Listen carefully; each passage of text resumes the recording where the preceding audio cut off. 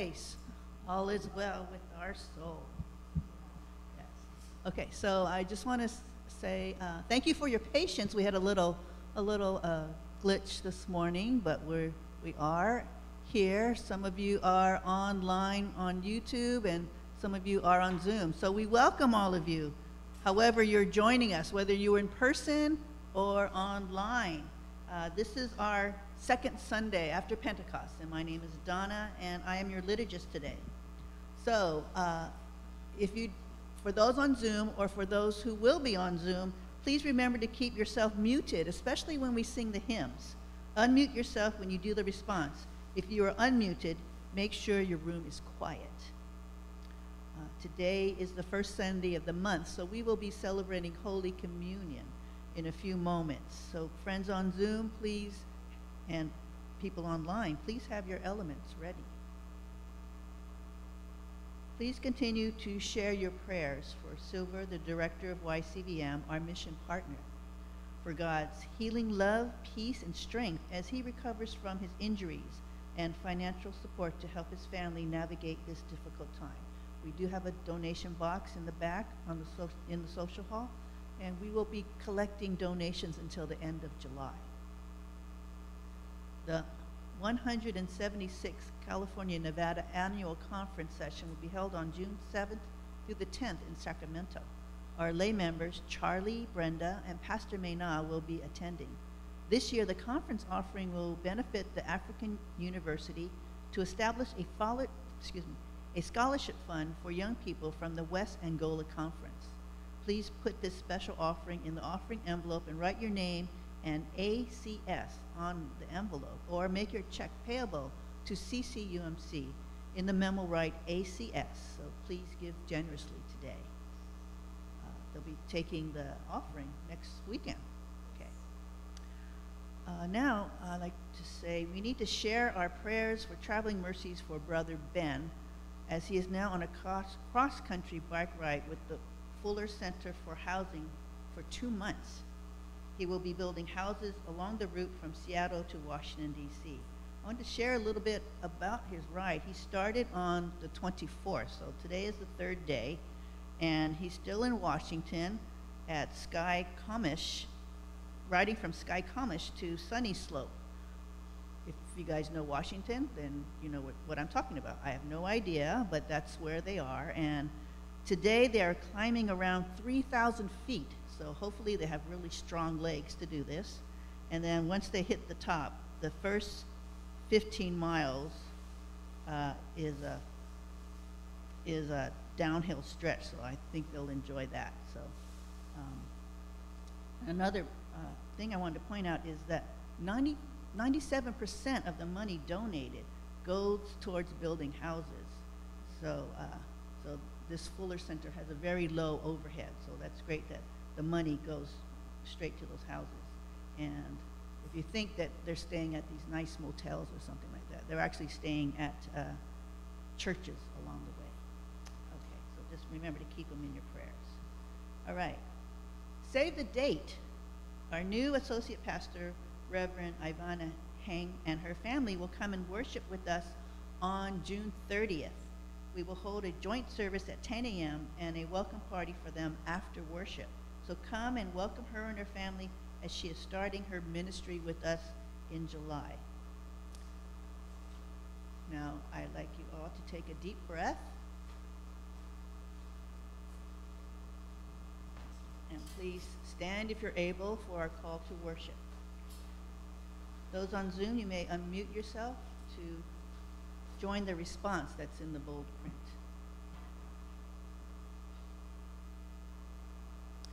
Holy One, you have searched and known us.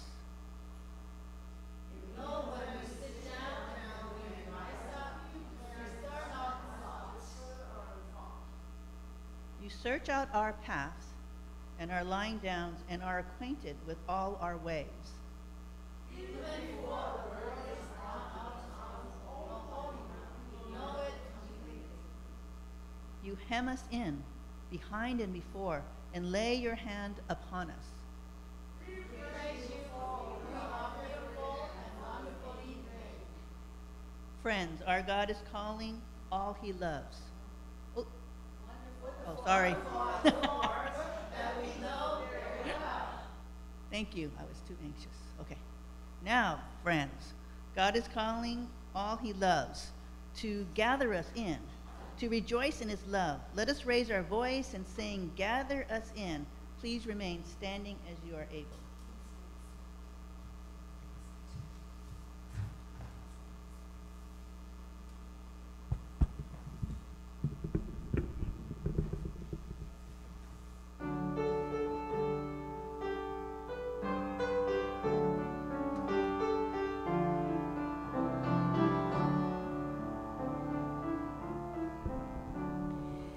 Here in this place, the light is streaming. Now is the darkness vanished away. Hidden dark space of fears and our dreamings, brought here to you in the light of this day. Gather us in, the lost and forsaken. Gather us in blind and the lame. Call to us now. Awaken, we will arise around sound of your name. We are the young, alive of the mystery. We are the old who yearns for our face. We cut the sea through our humble history, called to be light to the whole human race. Gather us in, the rich and the haughty. Gather us in, and proud and the strong. Not of our heart too meek and so lowly. Give us the courage to enter the song. Here we will take the wine and the water. Here let us take the bread of new birth. Here you shall call your son and your daughters. What us the news to be salt of the years.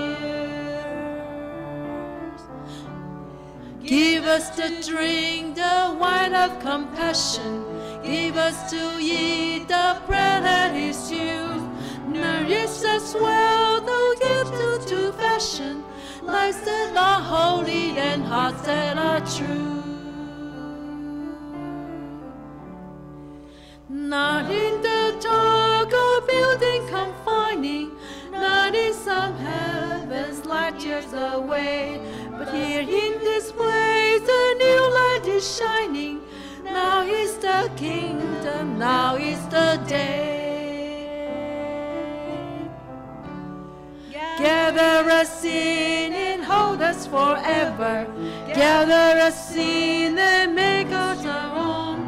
Gather us in, all people together, fire of love in our flesh and our bones.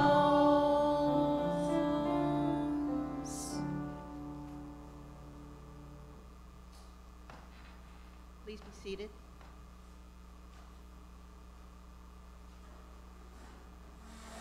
Let us pray. We thank you, loving God, for the surprises which you spring on us. You take the unlovely and cherish them, the mediocre and make them gifted, the mere nobodies and ordain them your apostles. You entrust us with an authority and ministry far beyond our own strength. We are reticent, yet under your patient care, we discover that all things are possible to those who love you. Surprise us again, loving friend. Surprise us with the Christ who believes in us and the grace which is made perfect in human weakness. Creating God and Prince of Peace Son, this past week the world community recognized the May 30th International Day of United Nations, UN Peacekeepers. For 76 years, UN peacekeepers have worked to save and change lives in the world's most fragile political and security situations. Protect international men and women who have sacrificed a comfortable and secure life in their home countries to provide technical assistance and a peaceful presence in some of the most dangerous regions of the world today. We pray for so many seeking peace and security in countries on the Mediterranean coast and in the sea. Cyprus, Golan, Jerusalem, and Lebanon host UN peacekeepers today. We pray for an end to religious warfare in a region home to Abraham, Moses, and Jesus, and so many followers of Islam. We pray that all men, women, and children will someday know peace and economic stability and may live outside of the shadows of external peacekeepers.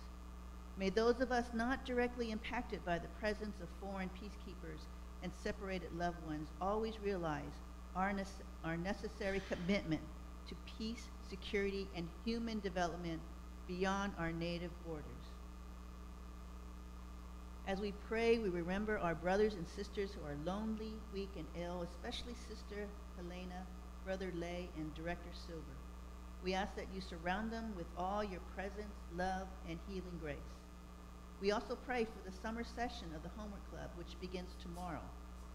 Lord, we ask your blessings, guidance, and protection for Director Christine, the tutors, and the students as they come to this place to connect, study, and play. We pray all these in the name of the resurrected Jesus who taught us to pray. Let us now pray the Lord's Prayer together in unison. Our Father who art in heaven, hallowed be thy name. Thy kingdom come, thy will be done on earth as it is in heaven.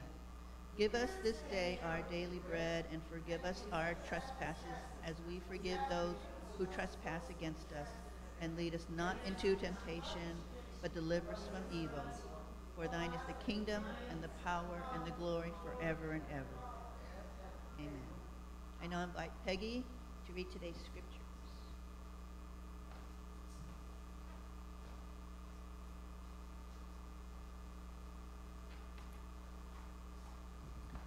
Our scripture reading this morning comes from 2 Corinthians chapter 12, verses 2 to 10.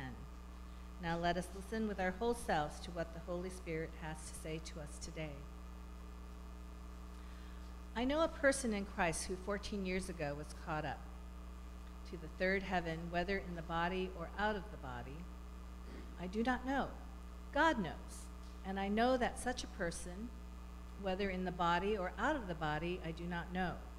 God knows, was caught up into paradise and heard things that are not to be told, that no mortal is permitted to repeat. On behalf of such a one, I will boast, but on my own behalf I will not boast, except of my weaknesses. But if I wish to boast, I will not be a fool, for I will be speaking the truth. But I refrain from it, so that no one may think better of me than what is seen in me or heard from me. Even considering the exceptional character of the revelations, therefore, to keep me from being too elated, a thorn was given me in the flesh, a messenger of Satan to torment me, to keep me from being too elated. 3 times I appealed to the Lord about this, that he would leave me. But he said to me, "But grace is sufficient for you, for power is made perfect in weakness. So I will boast all the more gladly of my weaknesses, so that the power of Christ may dwell in me. Therefore I am content with weaknesses, insults, hardships, persecutions, and calamities for the sake of Christ. For whenever I am weak, then I am strong." This is the word of God for the people of God.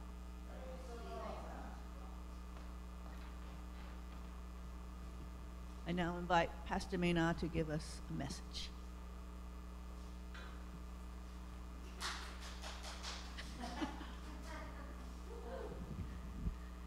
Thank you, Peggy, for the reading, and Donna for the inviting. You know, I have a new pair of glasses, and it doesn't seem work very well. I hope I can really read clearly, but you bear with me. Yes. So, friends, how do you like Paul's letter in the New Testament? You said, You know, I quite enjoy reading Paul's letter. And you know why? Because through his letters, you can easily see who Paul is and feel his heart, his passion. You know, he's definitely on fire to share the gospel of Christ. And his character is full of integrity and singular focus. And his thought process and consideration, he's both sensitive and profound. And his personality really is so direct and frank. That's who he is. And we must understand the letters of Paul that we read are responses to letters he has first received, or news of churches and issues they are facing that have come to him. So we do not entirely know the issues or problems he is seeking to resolve. Then we can make some educated guess and inferences. We must also understand that when Paul wrote these letters, he had no idea that they would be preserved and shared and ultimately become a part of the Bible. And he had no idea that we would be reading them like some 2,000 years later. And so we might wonder, if these letters were not written to us or for us so many generations later, then why in the world do we need to read them? What do you think? Well, despite the letters not being written to us or for us directly, we can trust that situations that he needs to address are rooted in common human problems. They are common human problems. Basic human needs and the human conditions have never really changed. And Paul's state of mind as he addresses these and the faithful reflections he brings forward are surely full of life and wisdom. That's why we still read them. God still speaks to us through them. So God, really, God is living and he knows our need. So he will use the same wisdom for us. The Corinthian church was located in Corinth. It's a very prosperous and important city of the time. And the church was one of that full of, gift and grace. So many people in the church, very knowledgeable and also gifted. And after Paul encountered Jesus and began following him, his emphasis was on salvation by faith and not by observing law. The Jews, they need to be circumcised. That's really important in their life, or to be God's people. And that's also important part in the law. They need to do that, follow the law in order to be called Abraham's children, to be in the part of the salvation. But Paul said, no, you are saved because you have faith. So this emphasis made Paul a thorn in the side of other Jews who felt that this emphasis was in opposition to Judaism. They continually found reasons and occasions to attack him. On the other hand, so Paul was attacked by Jews. On the other hand, he also attacked by Christian Jews who are jealous of him. They spread rumors to hurt him and accusing him of not always following Jesus. Actually, he did not follow Jesus, like Jesus' disciples.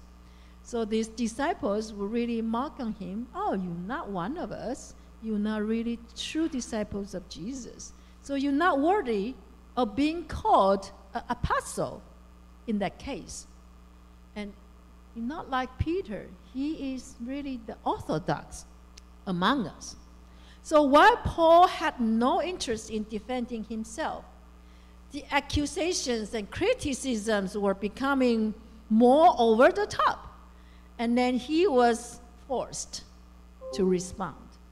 And so when he responded, you can feel that the way he speaks it, the words really with fire, with anger sometimes. So we can certainly pick up his anger and frustration for this between the lines of his letter. He begins by making clear that why he was forced opposed to Jesus. Jesus showed himself to Paul and allowed himself to be known by Paul. Next, Paul asserts that he had a very unusual spiritual experience in which he drew very close to God. That is the beginning of our scripture reading today. Paul doesn't explicitly say that he was the one who had the experience, but rather says that it happened to someone he knew. And what was the experience? That he was caught up to the third heaven. What you might ask, what is the third heaven?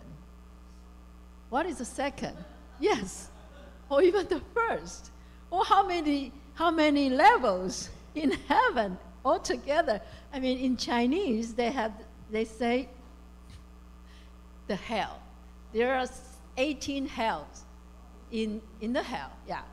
But they did not mention because they don't have the idea of heaven.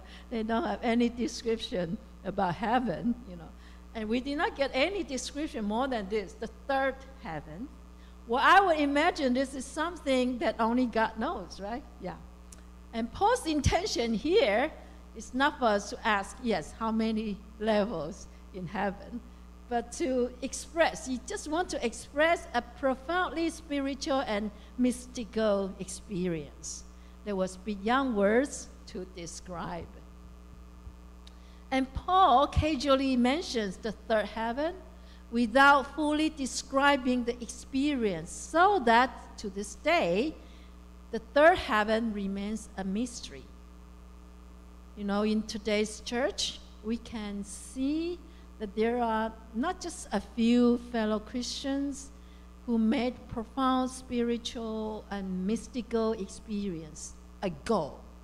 They want to seek that kind of special spiritual experience. And yet, Paul makes clear that this is God's extraordinary grace. It's upon God. It's so that it's not something we can request or demand. We can pray to ask to have this chance, opportunity to encounter or to receive this extraordinary spiritual experience, but not demand God. So today, many Christians seek after charismatic experiences. There are even preachers who teach the necessity of speaking in tongues or healing, resulting in those who have these gifts become prideful, and they even look down on other people's experience of faith. You cannot speak in tongue, you don't have spirit in you. They're kind of using this as a sign of spirit in you. And I think that is just really too very extreme, and I would not really highly recommend that. So this is certainly a worry of Paul's, and I would be, of course, I want everybody to have that special spiritual experience. But when we have it, we praise it, right? We praise the Lord for it, but we also need to think, what then? I have this special spiritual experience. What comes after that? We need to ask. Not just really indulging ourselves, owning that kind of experience. So I think what's more important is this. What happened when we have this experience? How do our life change? How do our life change because of this? Coming full circle, we see here that Paul shares his unique experience and testimony in the third person. He wanted to speak all this in experience in third person. He want to say it directly, say me, I was taken up. He just said somebody I knew. Why he wanted to do that? I think he wanted to do that because he wanted to avoid misunderstanding that he is somewhat boasting. Yeah, he doesn't want people to think, oh, you're just boasting because only yourself have that kind of experience and you are more loved by our God, that kind of understanding. And instead, uplift how his own weaknesses, the challenges he had encountered as he shares the good news, and even that he has a thorn in his flesh that causes great suffering. What is the thorn that Paul speaks of? It's not clear when we read from the Bible, right? It's really, we feel the murkiness in the text itself. And there are a variety of answers and no consensus. Paul only said that this thorn causes him to be humble and never arrogant. So it seems obviously this thorn is a defect to him, a weakness.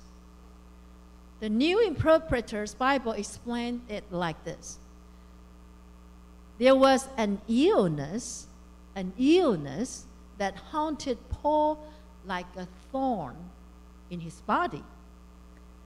And it was not necessarily as a bone spur. You know, many others think it's like a thorn. It must be some, spur, bone spur in between the spine, like that. And so some scholars theorize that Paul's illness was in his eyes. Why they say that? Let's find out. Okay, so you might remember, I don't know if you remember or notice that, Paul experienced that great light, right? He wanted to go to Damascus, and then he wanted to persecute the Christians there, right? So on the way to Damascus, and as a result, he went blind because the light shined on his eyes, right? And when I say blind, it's really only temporarily, just a few days.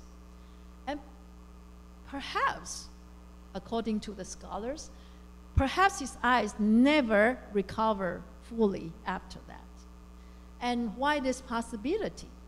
Because first, in Galatians, Paul writes, what has become of the goodwill you felt? For I testify that had it been possible, you would have torn out your eyes and given them to me. What happened? You would say this. So the church in Galatia was the one that Paul founded. When Paul was among them, he was ill. But the Galatians fully accepted him, very kind to accept him. And then so kind, in fact, Paul trusted that if it were possible, they would tear out their own eyes to give them to Paul. So this created the possibility that Paul's thorn had to do with his eyes.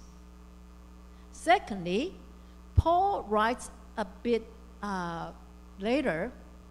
He says, see what large letter I made when I am writing on my own hand, in my own hand. I don't know, perhaps you notice that people with really very weak eyesight, a poor vision, they need to look things so closely, right? Like person, or even they need to use cane to walk. Yeah. And perhaps today you would say, oh, it just need reading glasses. Perhaps they don't have reading glasses at that time, right? And so, but clearly he couldn't really see clearly, so he need to write the letters so big. right? Like we need to read larger print today, yeah. So thirdly, Romans were written with the help of a scribe. That's he said, in the letter. So that's why the scholars just, make all this guess. The thorn, the defect in his body, in his flesh, is the problem in his eyes. So we still not confirm that he has this problem. We're just guessing. But this problem caused him so much suffering, and thinking he is not perfect. So he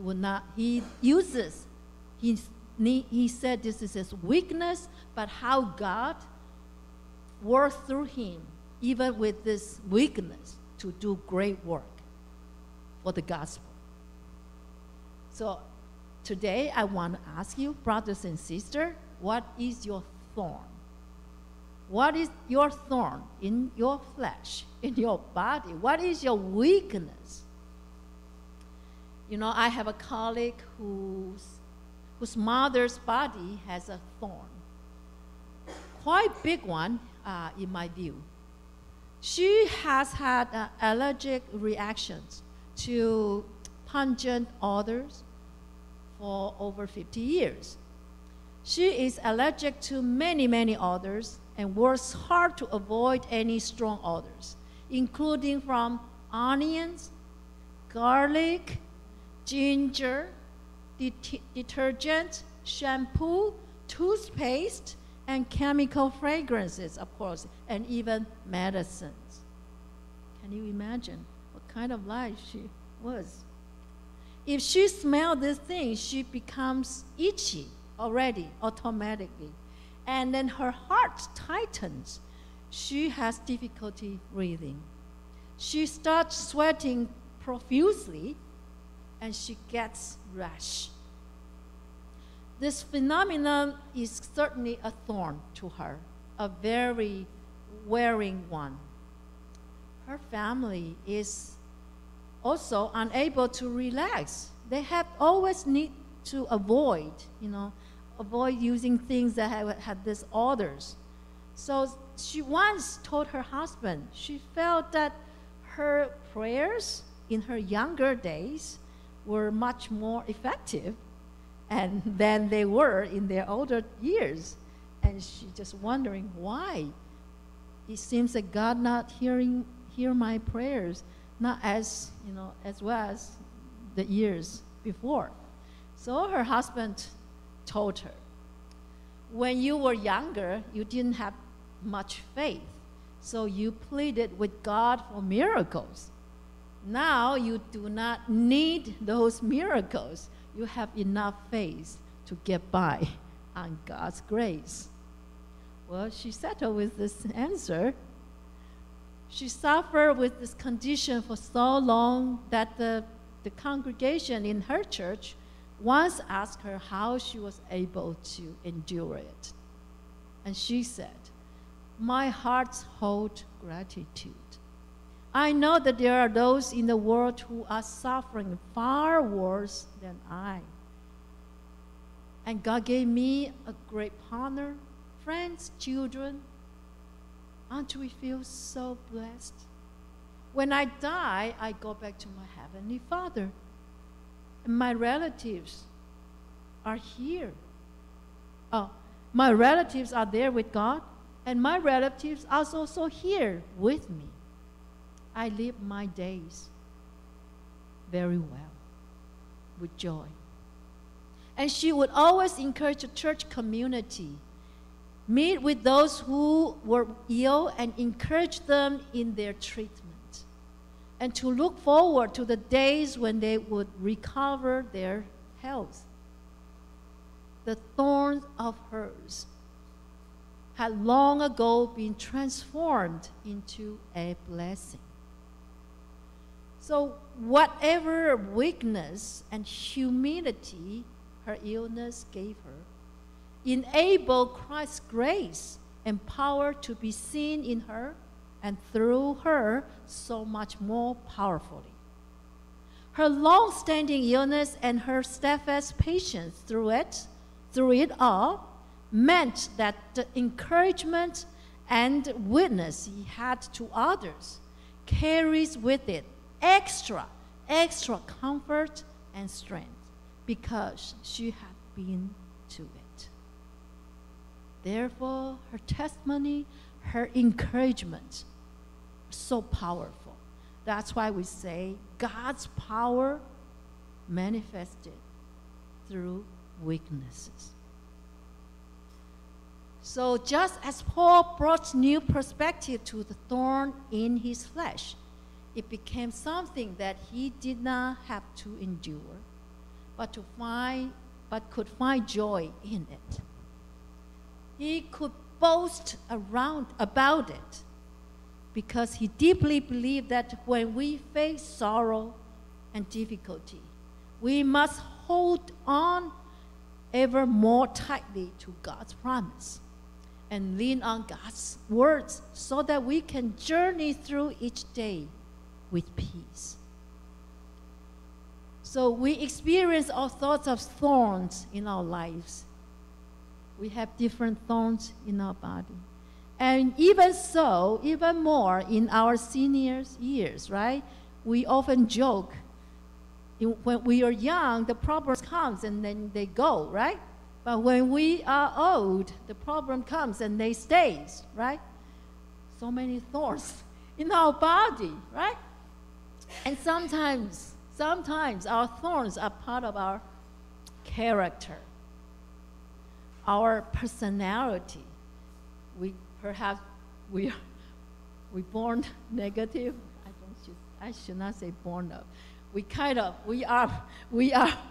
are stubborn, right? And we are timid. We have that fear in us. We never dare to speak out, right? Things like that. That person in us, that personality in us, right? And we tend to, we like to depend on others, right? Things like that. Or short temper, or pride, and all that. And sometimes, all these things, with all the thorns, that kind of thorn in us, we hurt people, right? And also because of that, people hurt us. We hurt one another because of that thorn in our body, in our character. But God gave each of us such amazing grace far beyond what we can understand, and what God promises is God's grace is sufficient for us. God's grace is sufficient for us. When I think of, we all have these weaknesses in every one of us. But somehow we know each other very well. I'm not so sure I know everybody's thorn, but even I noticed, I would say, even with your thorn, I love you, right? I love you with God's love. And I think that's amazing grace we experience in this community. See how long you've been in this church? 60 years, right? Some of you, right? And you know each other more than 3 decades or so. How can you still endure the thorn or the weaknesses in the personalities, right? And I think that's God's grace, to have that love for you to love others in their weaknesses, right? So the Jesus that Paul so loved to share about was nailed to cross. The most humiliating, most disgraceful, most weak act of that time. The most powerful empire in the old time would be, I would say, the Roman Empire, right? The Roman Empire oppressed Christian community in the beginning for so long. But this Roman Empire broke apart into Western and Eastern Roman Empire. The Western Roman Empire was destroyed. I will give you a test in history. Do you know when it was destroyed, the Western Roman Empire? No, okay. It's in 476 Common Era, okay? 476 CE. And the Eastern Roman Empire lasted really long and fell to the same fate in 1453. So long, right? But yet, even so long, it also fell, also destroyed. Yet, Christianity remains, even today, and one of the world's largest religions. So once the Christian church was so weak, right? And even people consider cross a shame. But still, God's power works through all these things that people think not worthy, shame, and not good, make them into powerful things that show God's mighty power. So this is the greatest witness and testimony to the weakness of humanity transformed to strength through God. So, beloved brothers and sisters, let us take seriously the precious lesson from Paul today. May we have enough faith when faced with challenges. May we see them as gifts in disguise. I was originally wanted to say, may you see them as tests from Jesus, but I really want to say it another way. Gift in disguise from Jesus. And learn to see them, learn to accept them, learn to use them. And like Paul, lift up grateful hearts. God surely can use this gift to make us more humble and compassionate, and so that His strength can work through our weakness and transform that weakness into a unique grace and strength that bless us and bless others. So may all the glory be to God. Amen.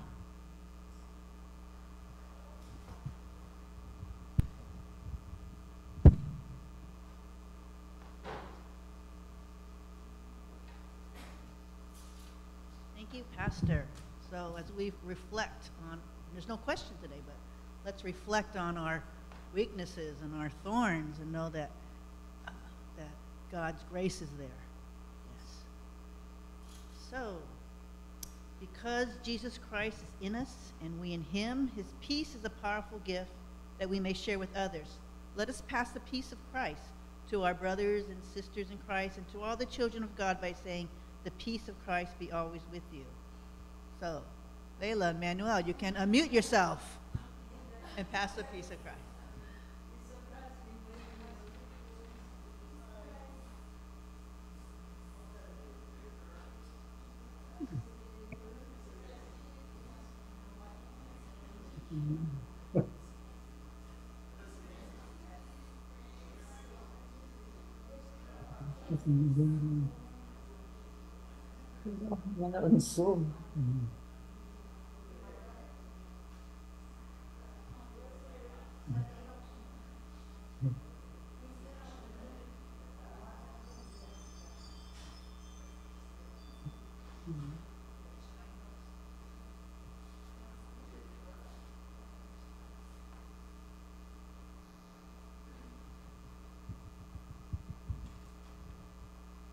Okay.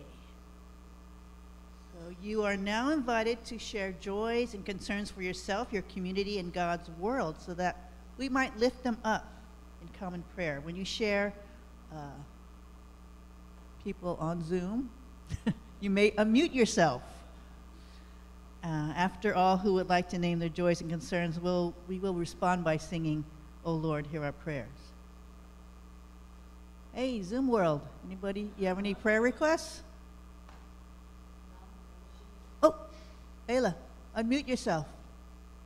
You want to say something? No. we're the only one on Zoom. We're glad you're on Zoom. We're very glad you can join us. All right. And we see Vincent. Thank you, Vincent. Anybody here in the congregation, in the pews? Tony, yes, Tony. As a day on the Saturday, June 1st and June 2nd, the weekend of first month at the beginning, and the Berkeley Books Festivals on Saturday. I am going to the library on Saturday.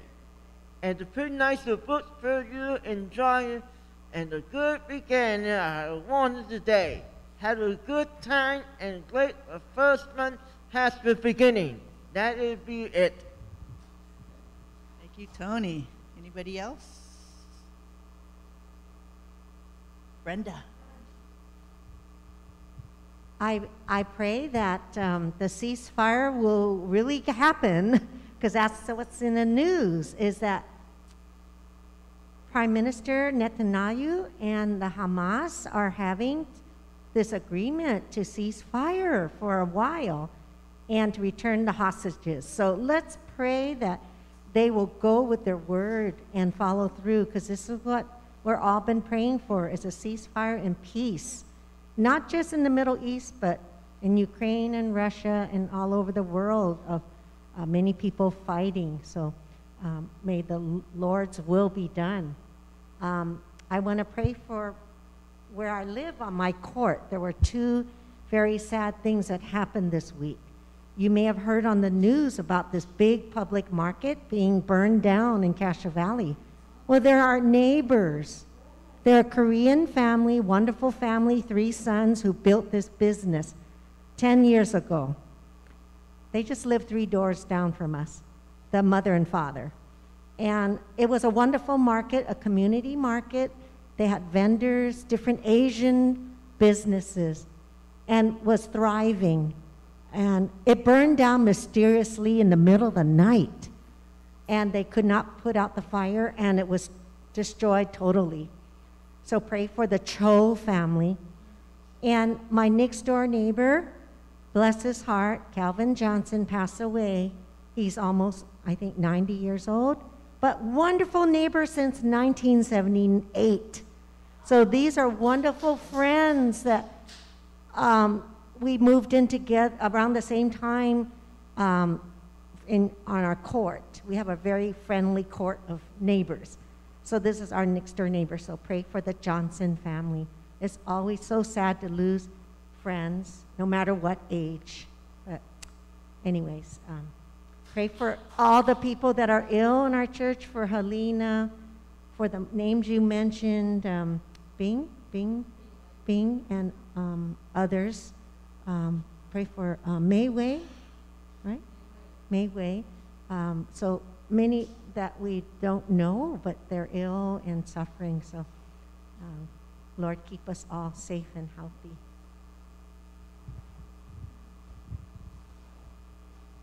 And I would like us to pray for those who are on a trip, traveling during this time, including Ben and also Ivan and Albert in Malaysia. And also Charlie and Brenda and I are going to the annual conference. We'll travel a lot.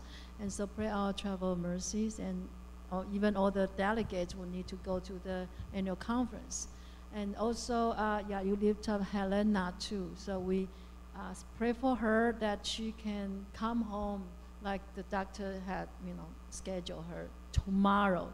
It has been delayed for 3 times, and we can feel her frustration. So pray for her. And I want to thank all who said prayers for my brother-in-law's mother-in-law last Sunday, Mrs. Kwok, but she passed away on Monday. So we'll just pray for the Kwok family and the Chu family. Any other joys or concerns? All right, so let us respond by singing, "O Lord, hear our prayers."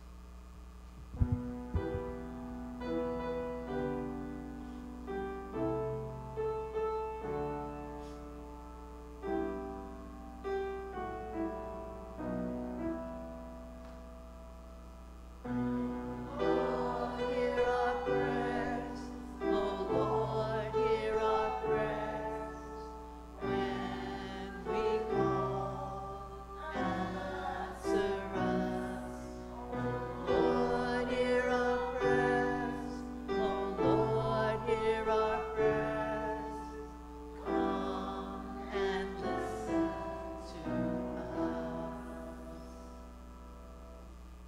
Hear now the invitation. We are grateful for the gifts that we receive in our lives. We invite you to participate in this opportunity of generosity to continue the mission of God's love to the world. We are grateful and thankful. So please come forward to place your gifts on the plate at the front of the pews and use the side aisle to get back to your seat.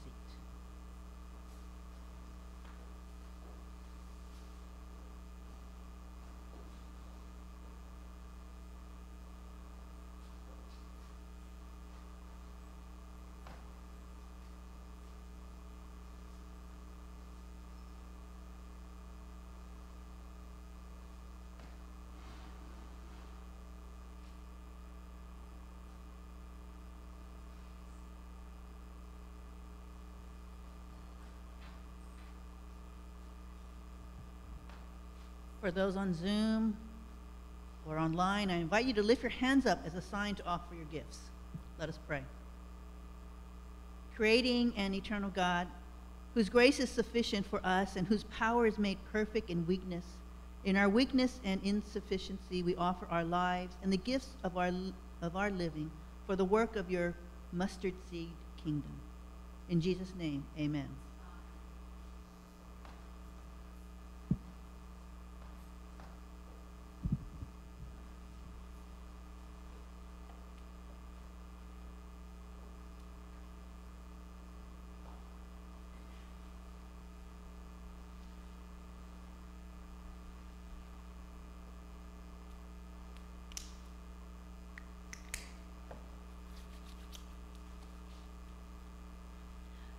Friends, I'd like to invite all to this table of grace, established by Jesus through his death on the cross. Now, this invitation we'll sing with our hymns. So let's sing this.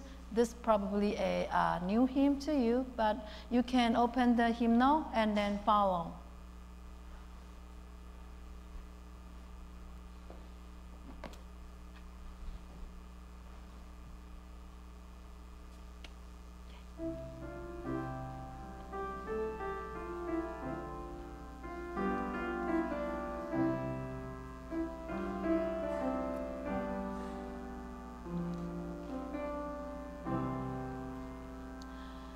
Take our breath, we ask you, take our heart. We love you, take our lives.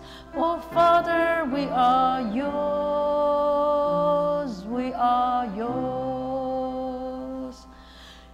Yours as we stand at the table you set.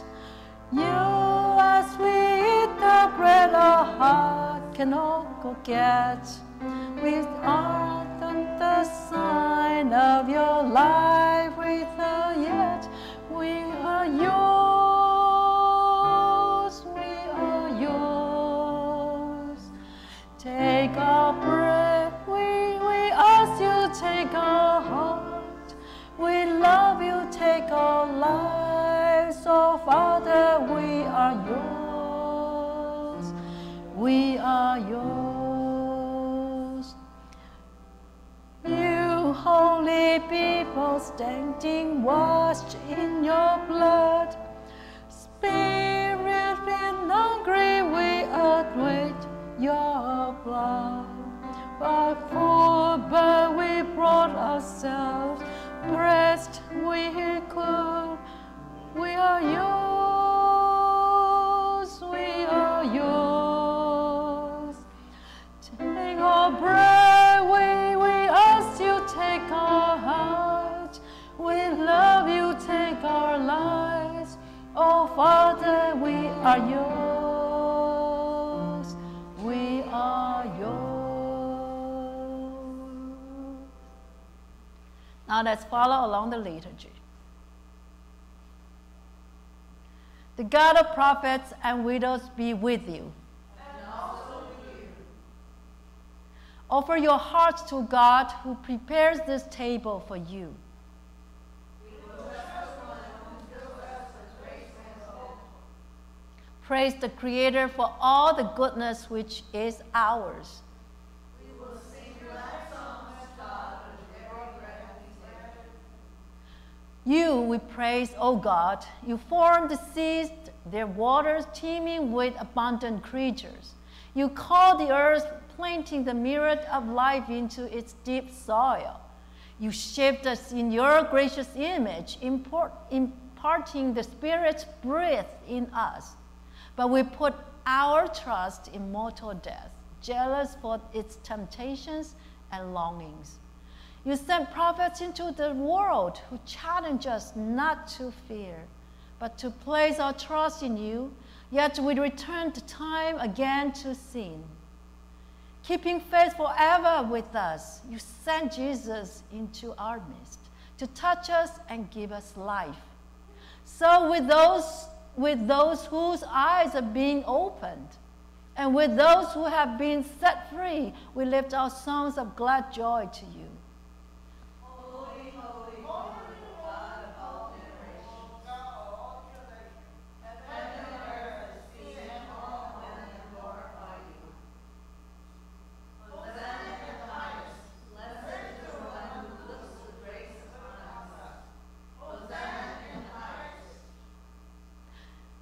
You we praise, glorious God, and bless your Son, your Savior, Jesus Christ. When we had nothing but a handful of sin,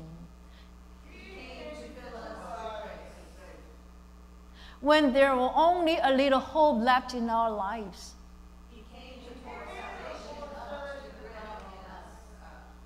when we despaired in the drought of scarcity,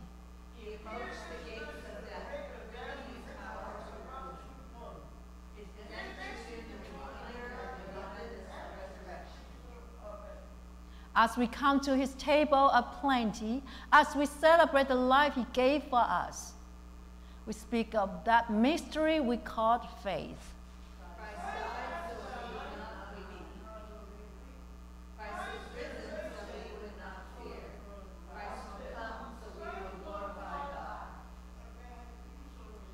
You we praise, giver of life. Your Spirit moves upon the gift of this table, and on those whom the feast has been prepared. We eat, believing that the bread will not fail, but strengthen us to go forth to work. For justice, even as we feed the hungry, we drink, trusting that the cup will not be emptied. As we pour ourselves out in service to those crushed by the oppression, to those held captive by fear. And when we gather where all times had ended, seated with your children, from every time and place around that feast of joy, we will join our voices in praising you forever, singing to God in community, holy in one. Amen. Friends, this is the table of grace. This is Jesus' body, blood, for you. I will serve this Holy Communion kit first, and then the real bread and cup.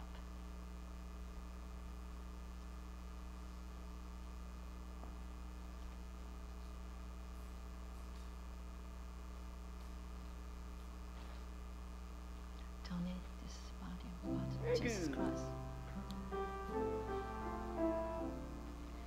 This is the body and blood of Jesus Christ for you.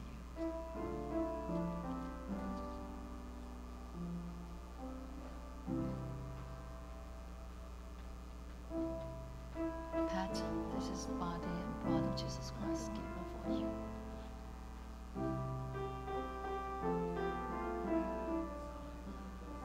Lincoln, this is the body of Christ.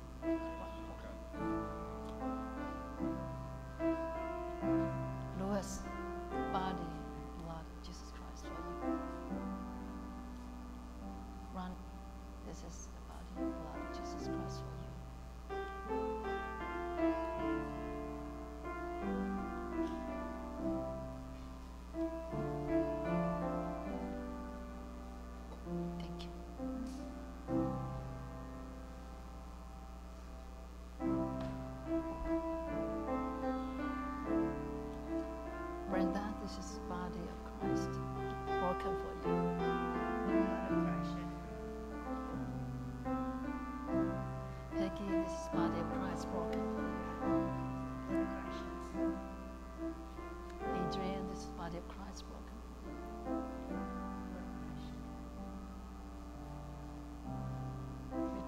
body of Christ broken for you.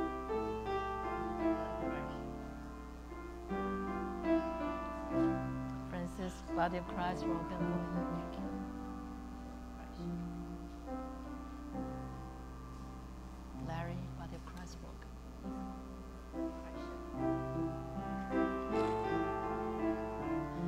Michael's body of Christ broken.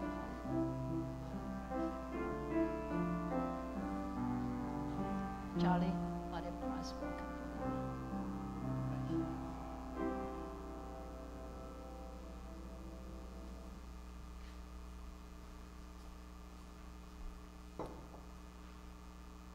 Donna, this is body of Christ broken for you. This is blood of Christ shed for you.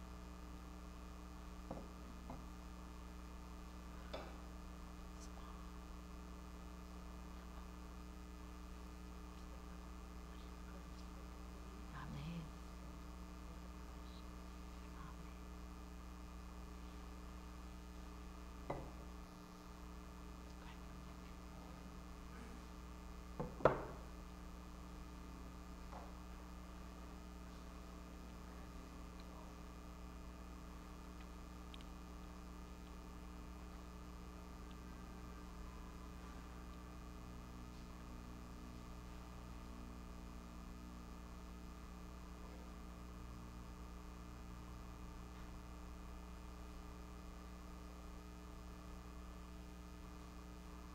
How sweet Jesus' grace is for us.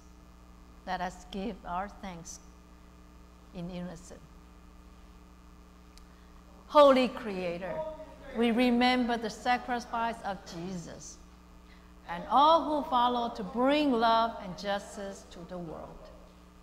May this bread and drink nourish us as they are the symbol of Christ's essence in all of us. In Jesus' name we pray. Amen.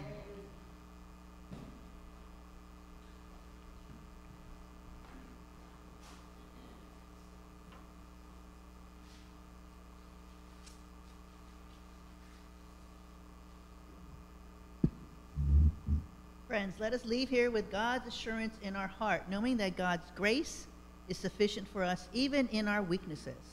Let us now sing our closing hymn, Blessed Assurance. Please stand as you are able.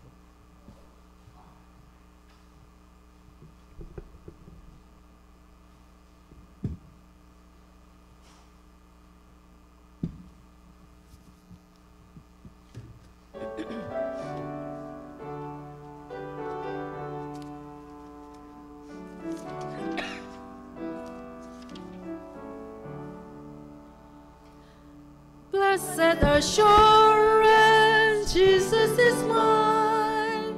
Oh, what a foretaste of glory divine. Heir of salvation, purchase of God, born of his Spirit, washed in his blood. This is my glory, this is my song, praising my Savior day long. This is my story, this is my song, praising my Savior all the day long. Perfect submission, perfect delight, visions of rapture, helpers on my side, angels descending, bringing above, echoes of mercy, whispers of love. This is my story, this is my song, praising my Savior all the day long. This is my story, this is my song, praising my Savior all the day long. Perfect submission, oh ye the rest, oh ye my Savior, happy and blessed, watching and waiting, looking above, feel this is goodness my story, this is my song, praising my Savior all the day long. This is my story, this is my song, praising my Savior all the day long. And now invite Pastor Maynard to give us the benediction. All right, friends, that's blessings from God. May the grace of Jesus Christ, the love of our Father in heaven, and also the communion and the presence of the Holy Communion, of the Holy Spirit, be with you all, now and forever. Amen. Please be seated.